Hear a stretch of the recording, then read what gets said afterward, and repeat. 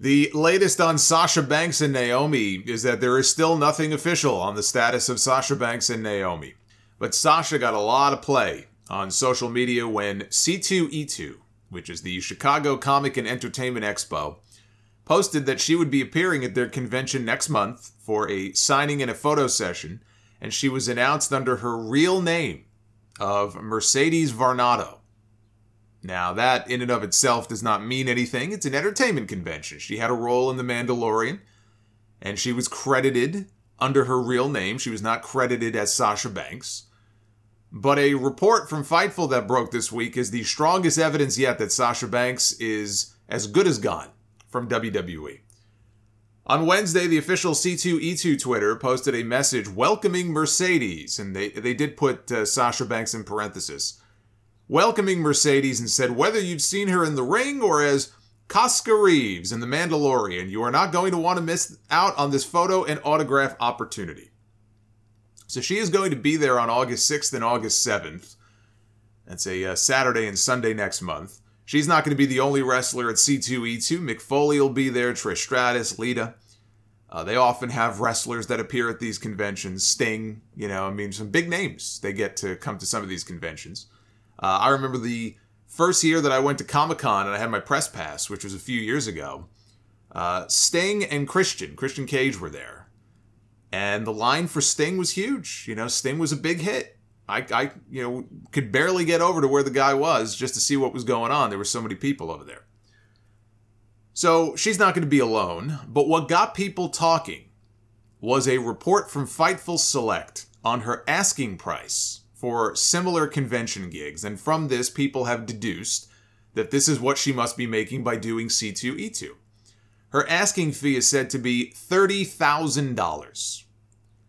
I'm assuming that's for the entire weekend and not each individual day. I mean, I could be wrong, but for the benefit of this segment, we'll say that she's getting 30 grand for the entire weekend. This has sparked a raging debate about whether or not she is worth that much money. This debate has been fierce. People are taking sides. It has gotten very heated. I know this is very uncommon for social media, but it has. It's gotten very heated. A lot of people think the woman is full of herself for thinking that she's even worth that much money. Ignoring the fact that one promoter told Fightful that the number was exactly as expected for a non-wrestling appearance given her popularity. Especially with all the interest in her after walking out with Naomi, people are still talking about Sasha. And she hasn't even been on television in 2 months. Another promoter told Fightful that they would be more than happy to book her at that rate. And they knew that they would make that much and more from having her on their show. They believe her demand should be high given how rabid her fan base is. And the fact that she has not been part of the convention scene before. This is all new.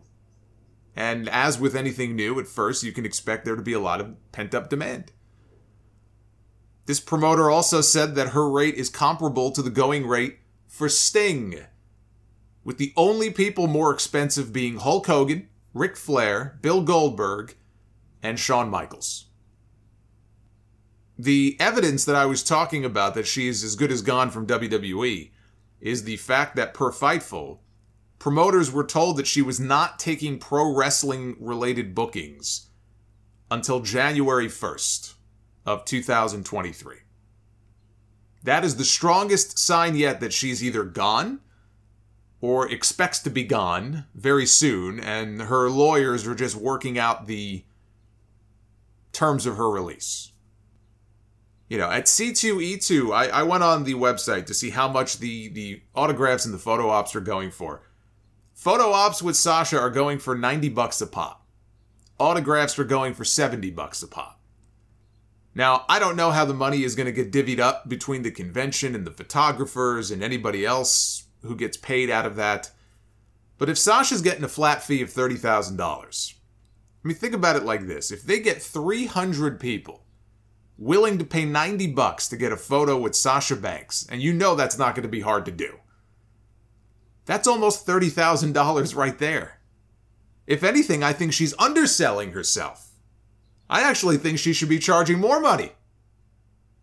You could sit there and say, who does she think she is that she would request the same rate as Sting? Because right now, Sasha Banks is more relevant than Sting is. And I understand Sting is still on television, or I'm almost inclined to call him Mr. Stink. I love it. Andrade has poisoned my mind. But yes, Mr. Stink is on television still every week. Sasha hasn't been on TV in 2 months, but right now, Sasha Banks is more relevant than Sting.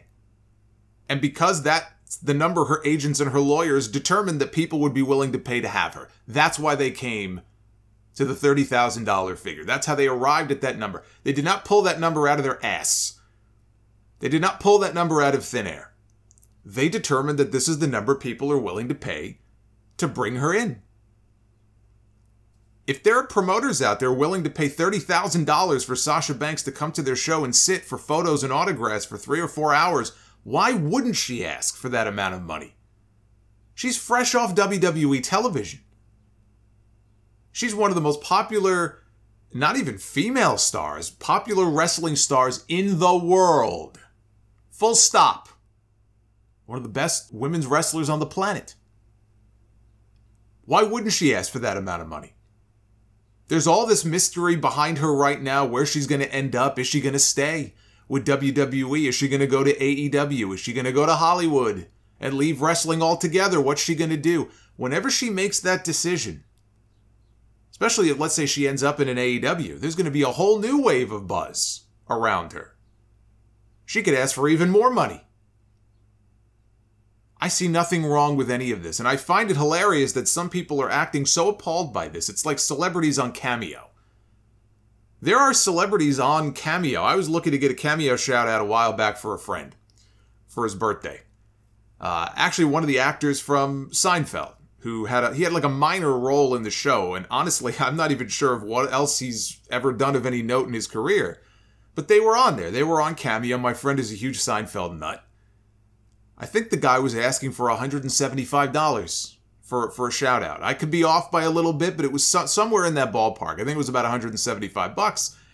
And I just remember, I looked at that and I thought to myself, for this guy? Like, there are far bigger names on Cameo asking for half of what this person was asking for. But he was offering 24-hour turnaround, which not everybody does. And from the looks of his page, he was getting tons of requests. I was watching some of the sample videos, and he was getting tons and tons of requests. Other people, their going rate is $40. And I'm thinking to myself, why so low? People determine what they feel they're worth.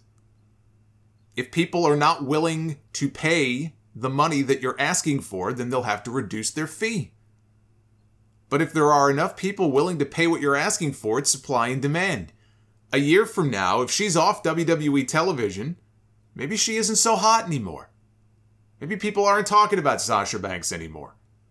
But right now, she is, and I say good for her. I think she should be charging $50,000, to be perfectly honest with you. But that's the number that she and her team settled on. If they're wrong, she'll lower her fee. But it was funny reading all the comments from all the amateur business analysts this week on what fee Sasha Banks should be charging for her personal appearances. Remind me never to hire any of these people if I ever need an agent.